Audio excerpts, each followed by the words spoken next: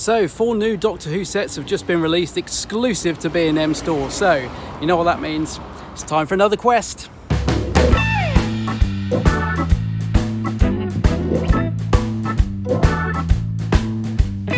Hello everybody, welcome to the Geek's Handbag, coming to you from somewhere in the middle of nowhere. Hope you're keeping well.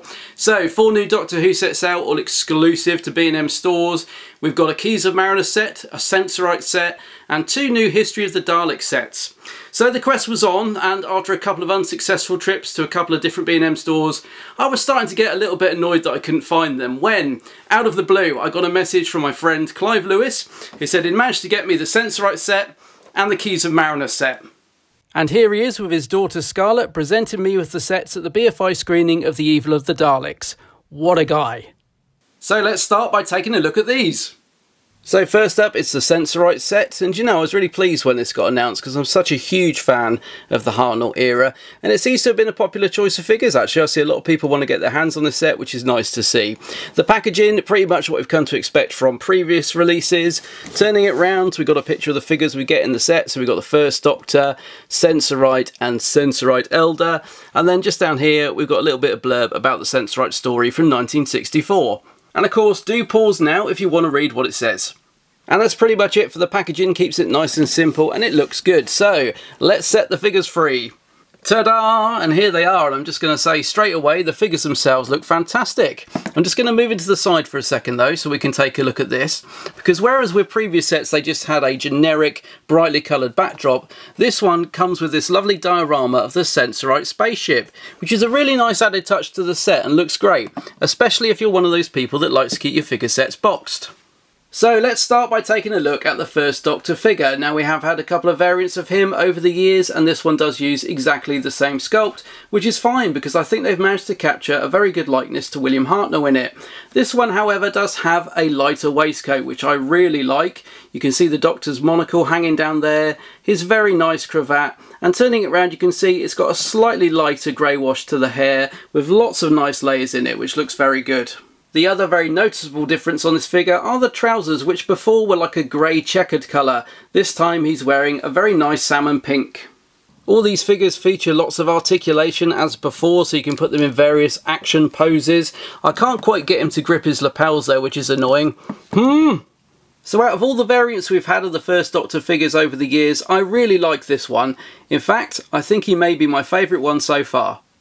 And so onto the Sensorite and Sensorite Elder figures, and never in a million years did I think we'd get these, and they look absolutely wonderful.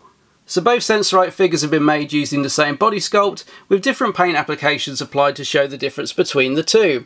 I believe the torso of the figure is a reuse of the Axon figure that we got a few years ago, which works well. Obviously they've repainted it, and they've added on the little spears that we see them holding to their heads in the episode by simply painting them on and adding these little round circular spears.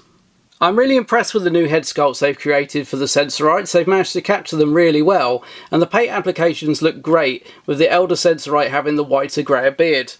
Apart from the beards, the other noticeable differences between the two Sensorites are the black bands on the arms, and of course the elder wearing the black sash.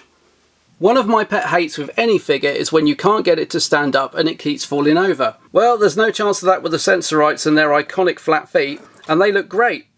Because the B&M sets are considered in brackets budget sets, the figures don't often come with accessories, so it's nice to see that both Sensorites come with these probe spears.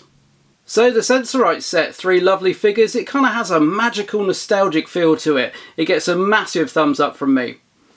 So next up, it's the Keys of Marinus set. It's the same packaging of course, and turning it round you can see the figures that we get: Ian Chesterton, Vord 1 and Vord 2. Plus there's a nice little write-up about the Keys of Marinus from 1964. And of course, do pause now if you want to read it. And that's it for the packaging, so let's set them free. And here they are, and once again this looks like a really nice set. The figures look great, and it does come with a nice backdrop from the story as well, with this stone staircase leading into a room with that creepy gargoyle thing in the middle of it. So let's start with the Ian Chesterton figure. I'm so pleased we've got this, and I really hope we get a Susan and Barbara figure to go with him at some point in the future.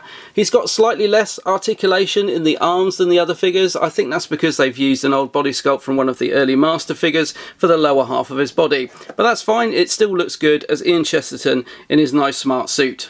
Talking of smart, look at that lovely colourful tie, I really like that. Facially, when I first started to see pictures of this figure, I didn't think they'd really managed to capture much likeness to William Russell, but now I have it in hand, I'd say it's not too bad actually. It's about 70 to 80% there, and I'm not really going to complain because it's certainly good enough, and it's just so nice to have a figure of Ian Chesterton. And so on to the Vord figures, who look great but also very menacing. So Vord 1 has the circular symbol on his head and Vord 2 has the triangle. I'm really impressed with the new head sculpts that have been created for these figures. I think Character have done a great job. They look just like they did in the actual episode. The body sculpt, the torso, is once again a reuse of the Axon figure. So just like the Sensorites, it's been repainted, this time black, with an added belt and shoulder strap. And just like the Sensorite figures, there's no danger of these guys falling over on your shelf because they got these big flippers on their feet, just like they did in the episode. The Vords also come with little accessories in the shape of these deadly knives, which can also fit very neatly in the pouch on the side of their belts. The Keys of Marinus set then is truly lovely and I like all three figures. I do hope we get a Susan figure one day though, so I can recreate this classic publicity pose with her, but until then I'm perfectly happy with this. So with two sets in the bag, it was time to hit the road and head back to the stores to see if I could find the elusive History of the Daleks sets.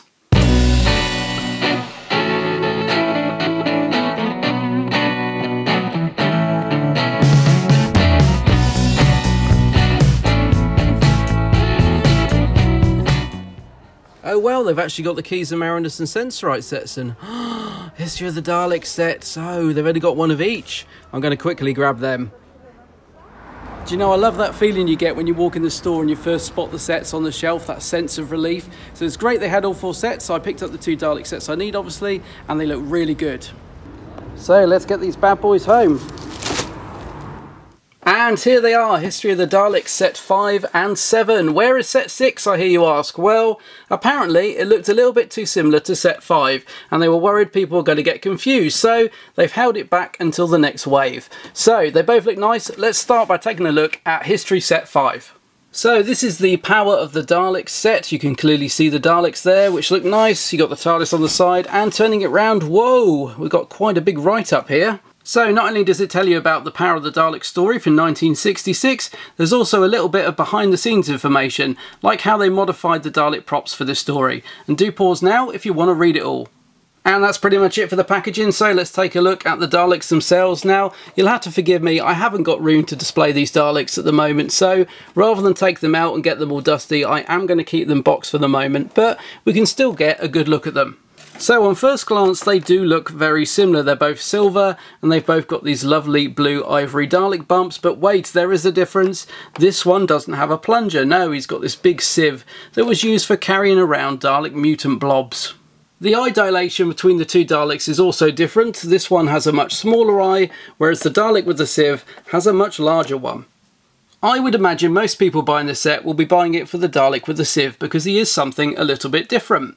I was hoping the sieve would extend and retract on the arm, but unfortunately it doesn't, even though it looks like it does, because it's just one solid moulded piece of plastic. However, you can move it around and it does look good. Like the other sets, this one comes with a nice backdrop. This time we've got this Dalek room which has some computer screens in it, and of course those iconic Dalek doors.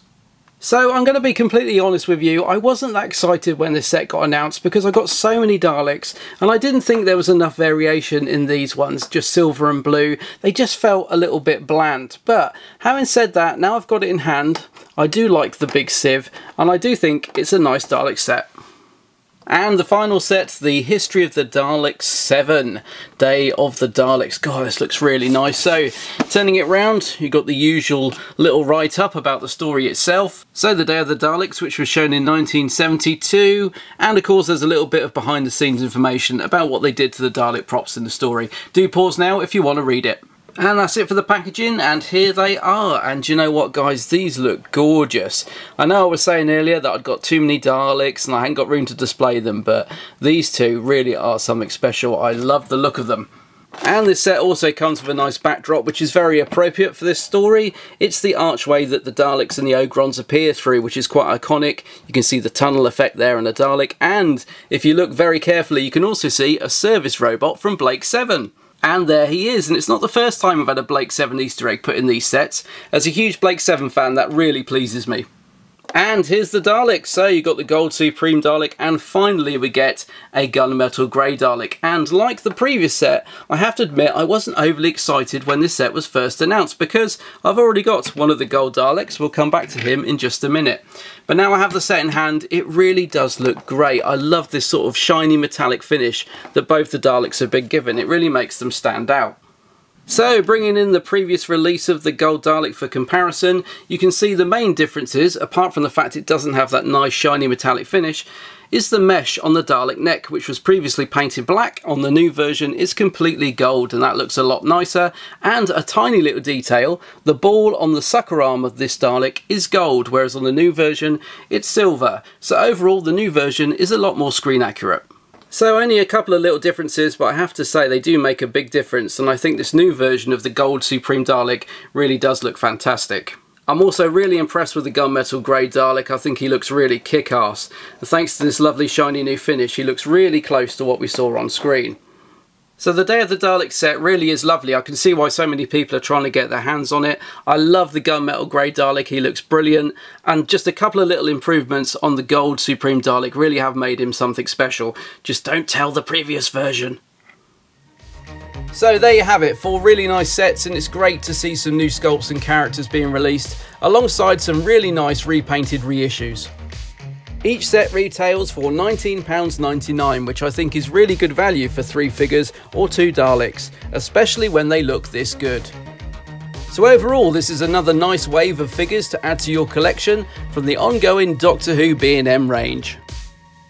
So 4 lovely sets, and the quest to find them didn't turn out to be that difficult in the end, which is good. Rumour has it we're going to get a couple more sets before Christmas as well, so I'm looking forward to seeing what they might be. Anyway, I hope you enjoyed this video. If you did, do check out the Geeks Handbag on Facebook, Twitter and Instagram. And don't forget, I also do a weekly Doctor Who podcast with Gary that goes out every Friday called The Big Blue Box Podcast, so do give that a listen.